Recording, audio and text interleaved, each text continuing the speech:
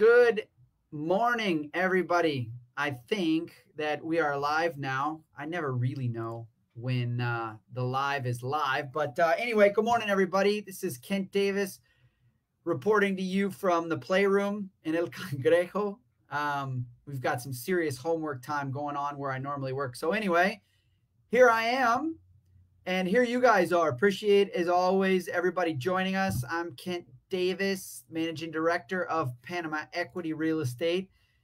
Been here in Panama for 13 years and been checking in with you guys during the pandemic once a week, every Friday at 11 a.m. So here we are. Happy to answer your questions.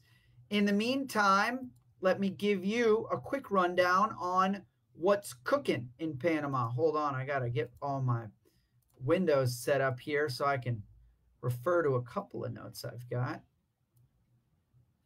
All right, stand by. All right, there we go. So what's new in Panama this week and what's new in Panama real estate this week? Well, this is the first week that we were allowed to go out from 5 a.m. to 7 p.m. every day. That was good, but it looks like it's not going to be continued. They're starting the full quarantine just on Sundays, starting again this week. So come Saturday at 5 p.m., you need to be at home and not on the street until Monday morning at 5 a.m. It is what it is. I think that rate of transmission is still manageable, but not perfect. Panamanian government has continued to deal with this very aggressively with some strong leadership and national unity, although people are starting to get a little frustrated to get back to work. But over here at Panama Equity, we never stopped working, as you guys all know. So what else? The international airport remains closed until June 22nd or further notice. Countries like Colombia and Argentina have announced being closed until September. I don't think that's going to be the case in Panama, but let's see. Right now, what we're being told again is June 22nd for all of our borders to get reopened. Copa start flying again at around 10% capacity. We talked about that last week. As always, appreciate if you guys, check in, let me know who's there, what you're watching. We've been averaging, golly, a couple hundred views over the weeks, or I should say per session. I think last week we had some technical difficulties, but in total about 1,000 people saw the video between today and last week, which is good. That means there's still quite a bit of interest for Panama real estate, and that's one of the topics I wanted to cover today. As a good salesman, I try to keep my eye on all these Facebook groups, expats in Panama, tropical cowboys. There's about 10 different groups that, the Pedicee post, 10 different groups that are very much geared to expats.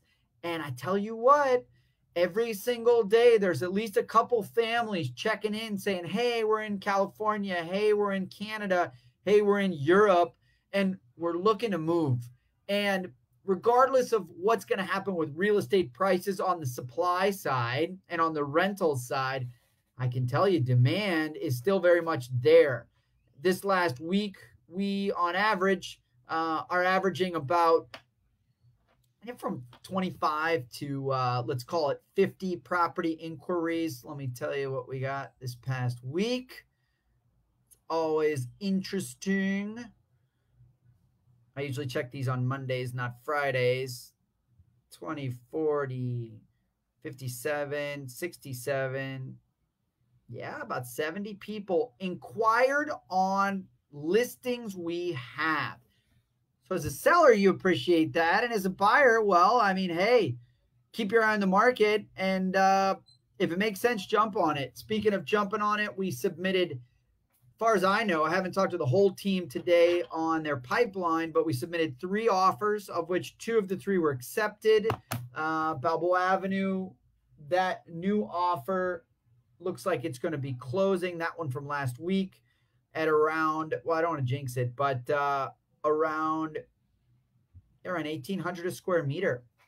Balboa Avenue, 10-year-old property. So that's just one data point. But as you all know, data points in Panama are hard to come across because while our MLS is good, it's not all inclusive. It's not fully comprehensive where every single transaction gets registered on the MLS. So yeah, in short, things are busy. What's going to happen with the real estate market? Well, this was our first week of actually getting back and being able to physically show properties. And every single one of my agents was out showing properties. Our leasing agent closed 2 deals. She's got a couple more in the pipeline. One of our leasing agents.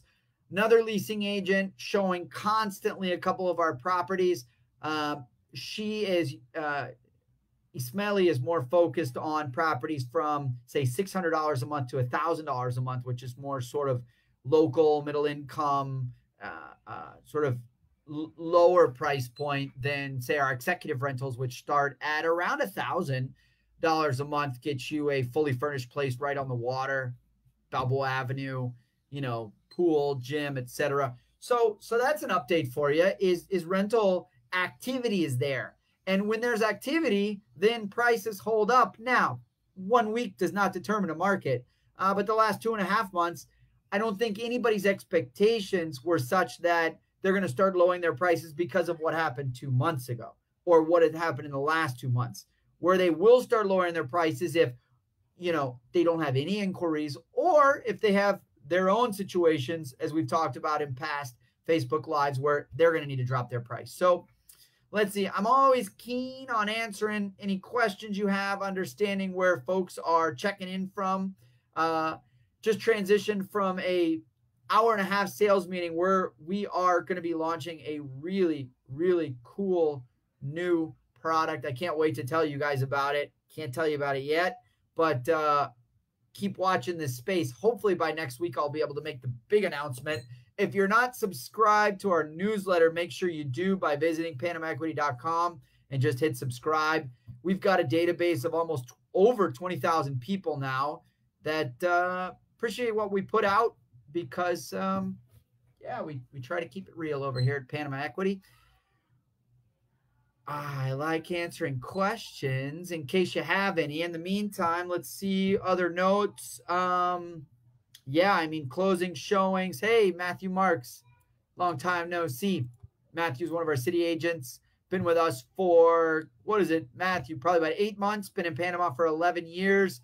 Matthew is now an expert in Panama properties. He already knew quite a bit to be dangerous before he started with us, but now he is rocking. Matthew's got a couple of those deals that I mentioned earlier coming along. So, guys, in case you don't have any questions, really this week I didn't want to do a big one because last week took quite some time. Happy to answer questions, but if I don't have any questions, I will probably be checking out. Yeah, thank you also to Chris for checking in from Panama City. Chris, do you have any questions? Happy to answer them. Thank Tasco. Yes. All right. You know, one of the things, guys, I think that's important on the real estate side is demand. And we've been getting quite some inquiries from people from all over the world, particularly the United States, who are getting frustrated and getting concerned with what's going on, whether that's COVID, whether that's, you know, the protests. And hey, on behalf of Panama Equity and ownership, we fully support whatever needs to get done to make some major institutional changes in the United States. And that's all I'll say to that. But if you follow me on my personal Facebook, I'm a bit more vocal. Politics and religion, as a real estate guy, I always try to steer clear from. But the point is, guys, is there's a lot of people from around the world, including the United States, who are questioning what's going on in the United States right now, or more importantly, questioning what's been going on in the United States for a long time now and saying, you know what? The grass might be a little bit greener in another country. And as someone who, this is going to get very personal very quickly, but as somebody who has, who is married to someone of color, I can tell you that, and I'm pretty vocal about this, that is one of my favorite things about Panama is that we don't have inherently neither a history or a sensitivity to race on any side of the spectrum. Black, white, yellow, green, purple. Panamanians are all spectrums. And that's actually one of the things that I like the most about this country is there's no sort of racial history or racial charge. And that is quite a relief from what I'm seeing. And it breaks my heart and actually, in a way, makes me happy. Two very tricky sides to the equation of what's going on in the United States right now. But point being is it's going to be good for business for Panama.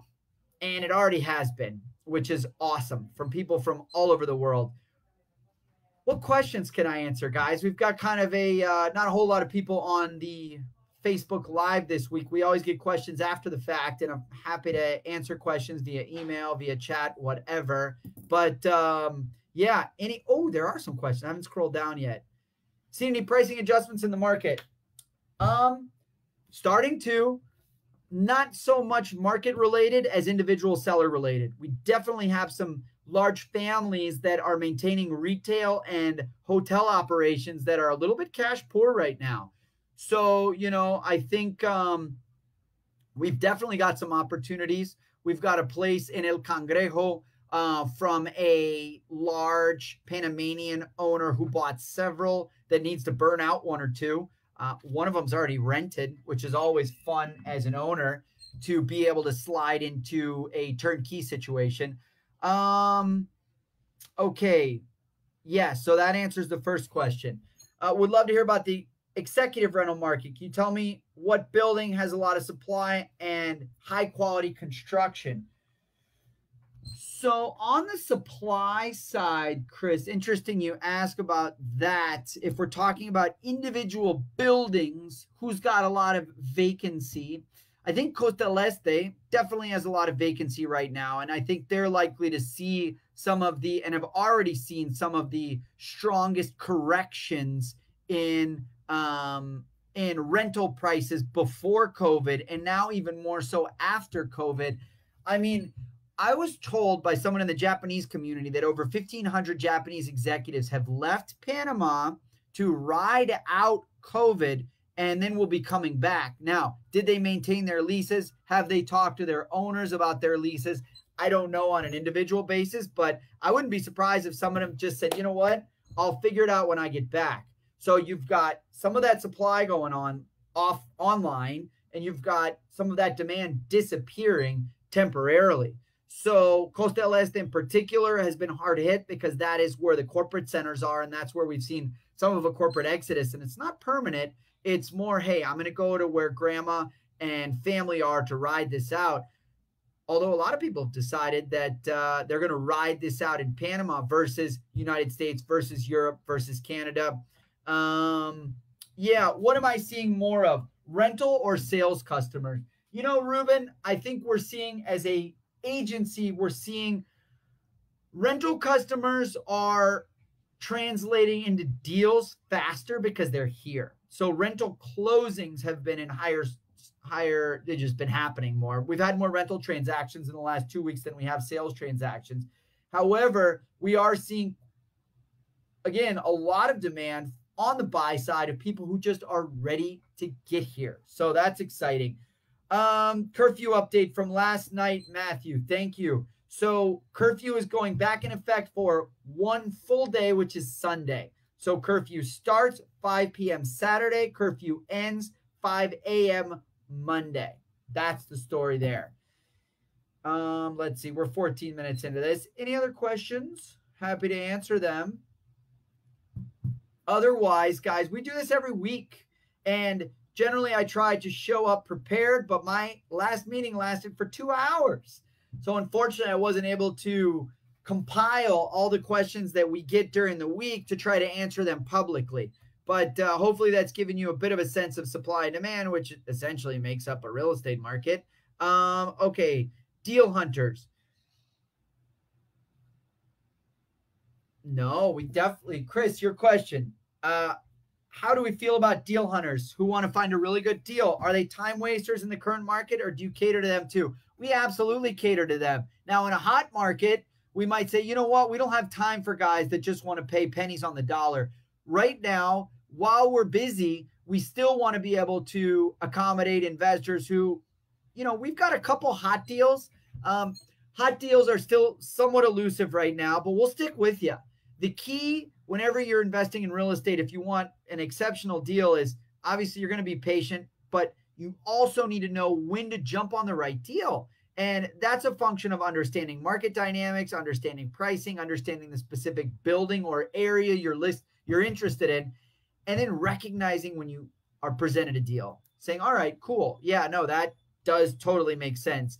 Where we're seeing some challenges is yield compression. So, rents have definitely started to come down because enough tenants approached their owners and said, look, I'm either traveling for the next 3 months to ride out COVID. Can you give me a break? Or I lost my job. Or my job, I'm an independent contractor and I'm billing 30% less. So can you help me out with the rent? So I think pretty much plan on rents coming down unless we get this massive amount of people once our airports open up, which we might, you never know, massive amount of people coming in to look for rentals. And that's different from a place like New York, different from a market like Washington, D.C., different from a place like London. Guys, Panama is tiny. This whole country is only 4.5 million. This whole city, if you don't count Chorrera and Arraijan, is less than 1 million. And the area that we deal with, which is, city center, Balboa Avenue, at any one time, maybe you got, 6,000, 5,000 units available, above $1,000, less than $3,000 for rent. Let's call it furnished.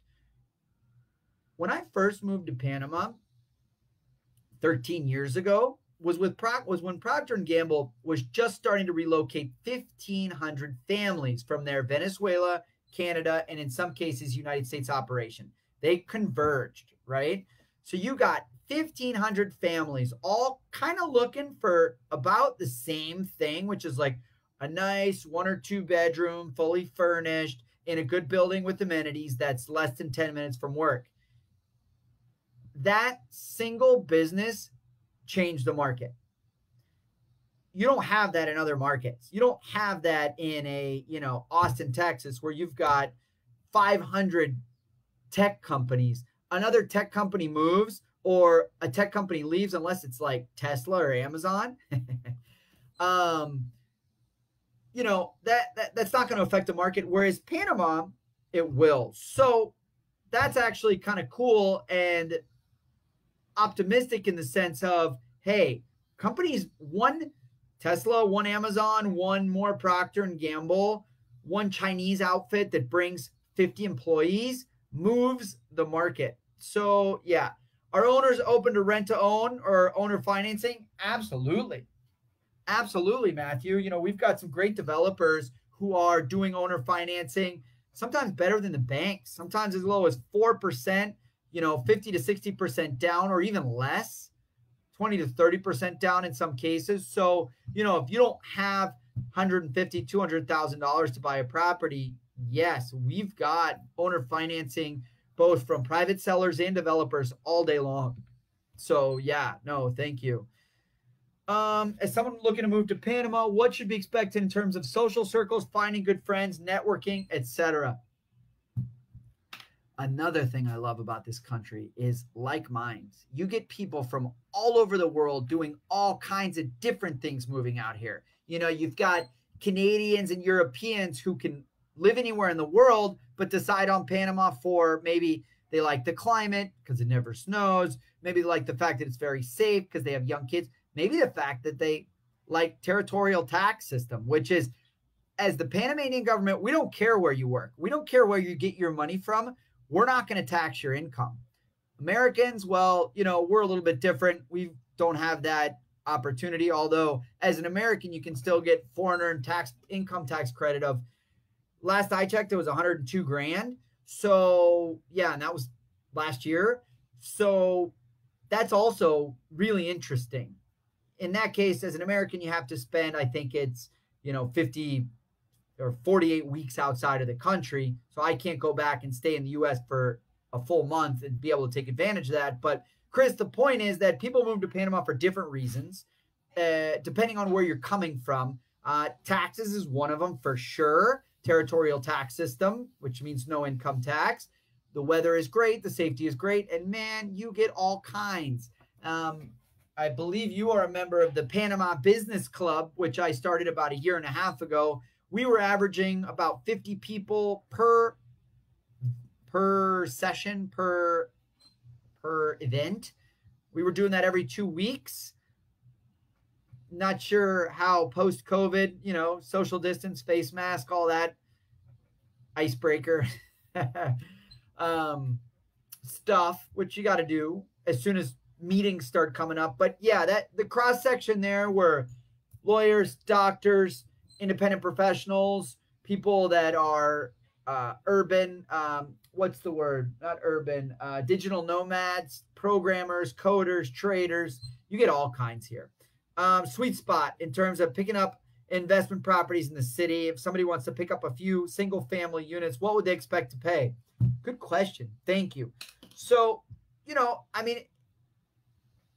the short answer is it depends on what you're looking for. But to generalize, I would say anywhere from between 150 and 300,000, you're going to get the best returns until you get to, say, 1 million and up, which is where you can start buying full buildings with, 5, 6, 10 apartments in there. That's when things get really interesting in terms of returns. The question that I still can't answer is what will rents be like in a month? And again, you've got the whole people are losing their jobs. People are, negotiating with their current landlords because their business is slow. And then you got the Procter & Gamble effect, which is a lot of people are leaving different countries to get the hell out of where they live because they know that Panama is a lot more safe, a lot more secure, a lot more stable than where they might be moving from. So, Chris, 150 to 300,000. We've got developer financing, in some cases, owner financing. And then you've got something that I'm going to be talking about to people next week. I don't want to ruin the surprise, so I'm not even going to say it. But yeah, right now it's about 150 to 300,000.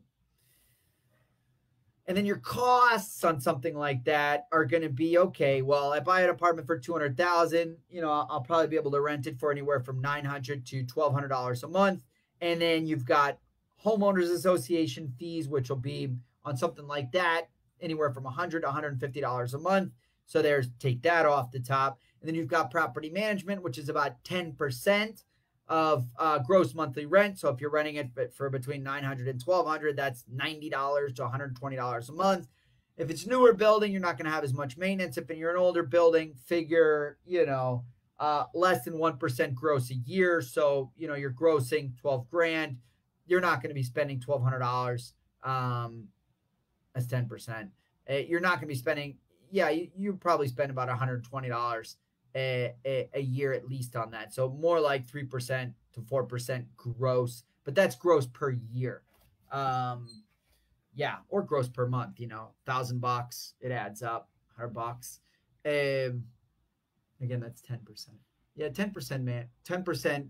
That's what we've got in our pro formas. Any other questions? 25 minutes. I hate talking paragraphs, guys, but I'm the only one here. Blah, blah, blah. But I'm not.